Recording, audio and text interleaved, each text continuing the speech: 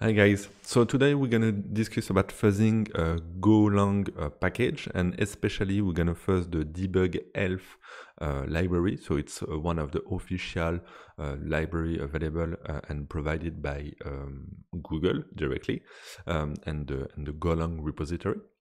So for that we're going to use gofuzz. That is one of the most famous, I would say even the most famous fuzzer available when you are dealing with Go packages.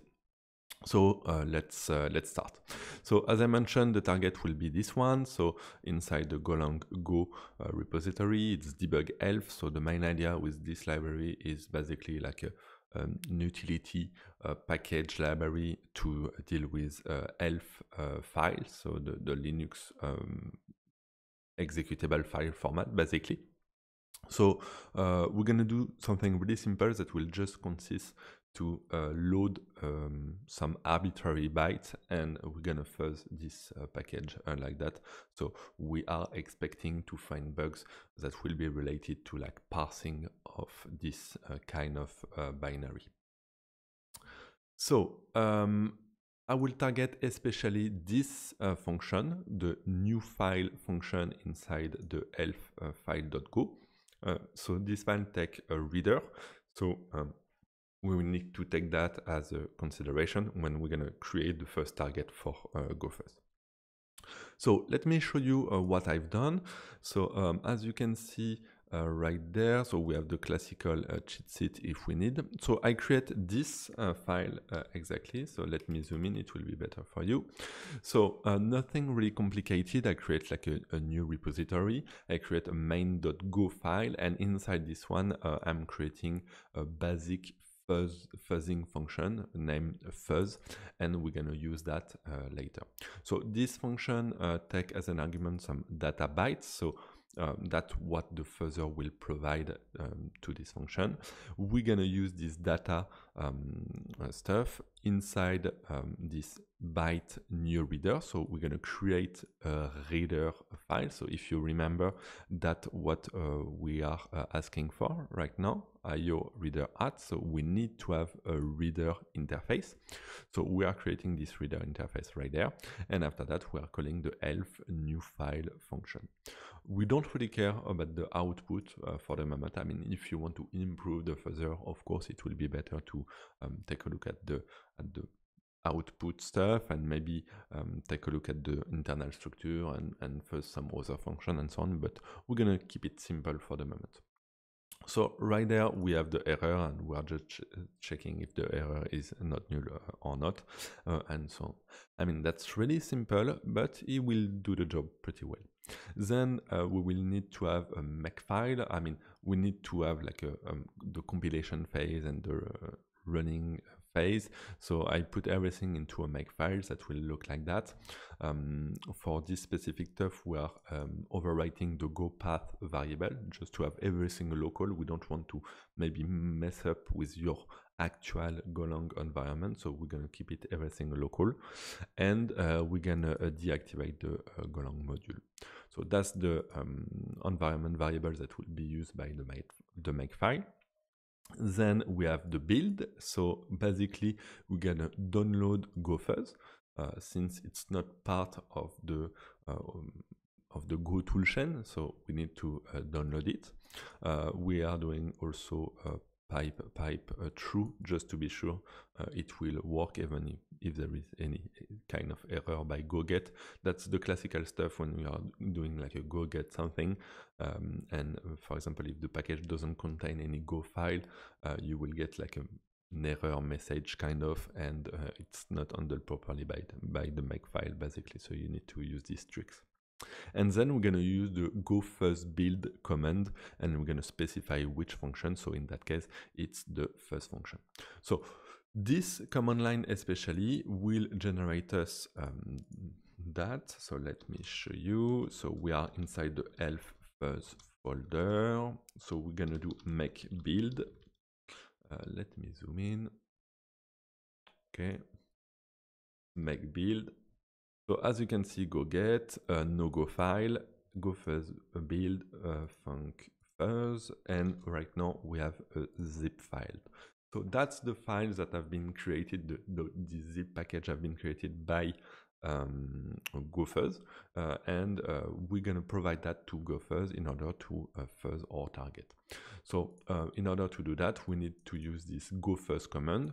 We're going to, I specified the number of processor, the number of threads that I want to run, because it will do some parallelism work and so on. I only want to have 2 of them.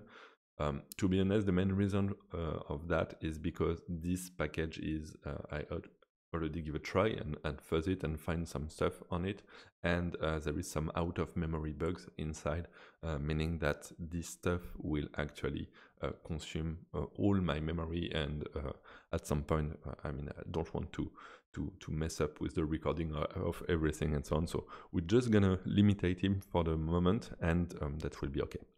We need to specify the binary, so in that case the zip folder, I mean the zip package, and we need to specify a working directory. So I specified this one.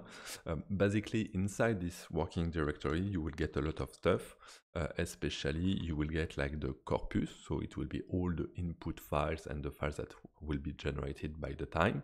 You will get some crashers, so that's basically if you have any crashing file, basically, and you have suppression. It will be a custom folder where if you already, I mean, if gofuzz already detects some bug, it will just put them on the suppression just to be sure it will not like re-trigger them over the time. That's basically it. So that's good. We can run the fuzzer. So let's do make run. And what you will see is that after the go build, we will run the fuzzer, so gofuzz with the number of procs.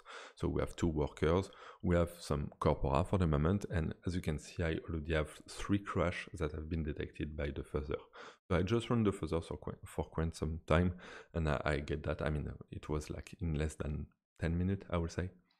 And you have the number of total execution and the number of execution per second, and you have the current coverage. So you will not get a lot of coverage with this specific fuzzing target, because we are only targeting one specific function that will be pretty limited, but you will still be able to find some crash. If you have any crashes, you can just go inside cat. I mean, you are doing cat, you are going inside the working directory, and you can take a look at crashers, and you can directly take a look at the outputs.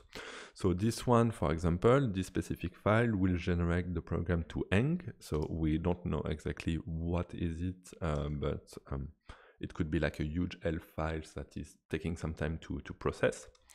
You can take a look at this one. So this one is really interesting. It's a panic directly that have been triggered. So it will be a panic triggered at runtime. So it will basically, the kind of vulnerability that will be implied is like a denial of service.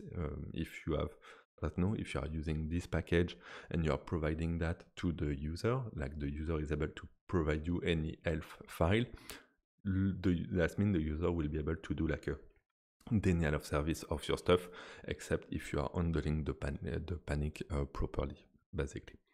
So it's a slice bounce out of range. It's one of the most common vulnerability we can have in Golang. And the final one, not really verbose, I think, yeah, it's just signal killed. So that was one of the out of memory bugs I mentioned. So that's basically it. As you can see, it was pretty easy. I mean, it's not really complicated to find to fuzz Golang package, especially with gofuzz. It's pretty easy.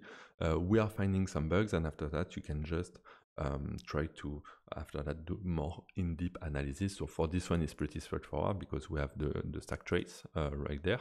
But for the other one, it will require a bit more analysis, of course. So as usual, you have everything.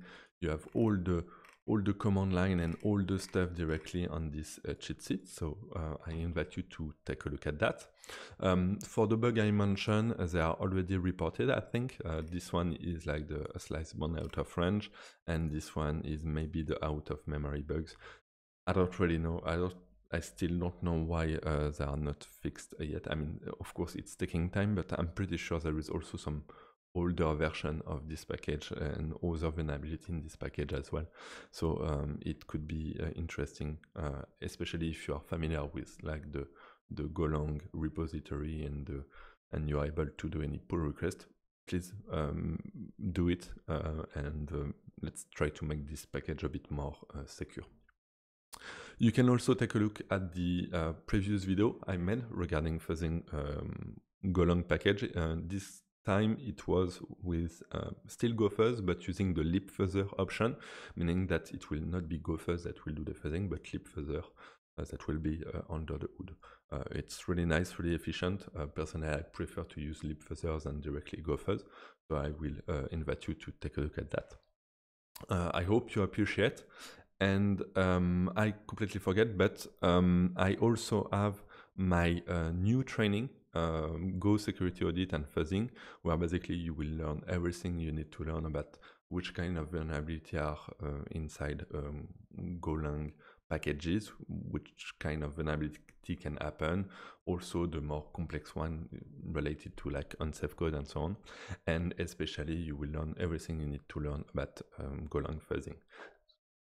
So if you're interested, please take a look at that, and since I'm doing currently the pre-sales, you have 20% off directly on the training. So let me know, and if you have any question, please do. So see you next time for another video.